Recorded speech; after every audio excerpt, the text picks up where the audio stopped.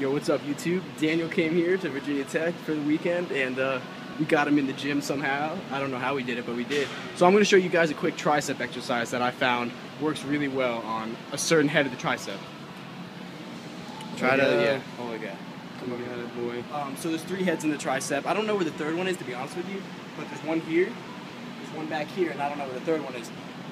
Everyone always works this one, you know, with the basic pull-downs, tricep pull-downs, and that works that head right there. What I'm trying to get is this one over here. Don't turn the camera like that, that fucks it up completely.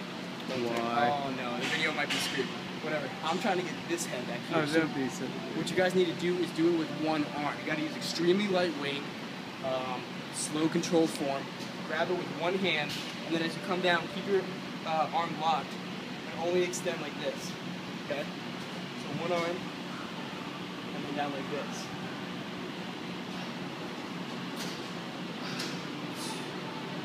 Got it? So your elbow shouldn't really be moving too much. Only your forearm.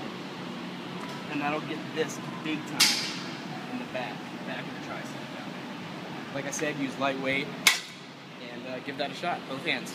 Let me know what you guys think. Take it easy, LazyLion. Peace.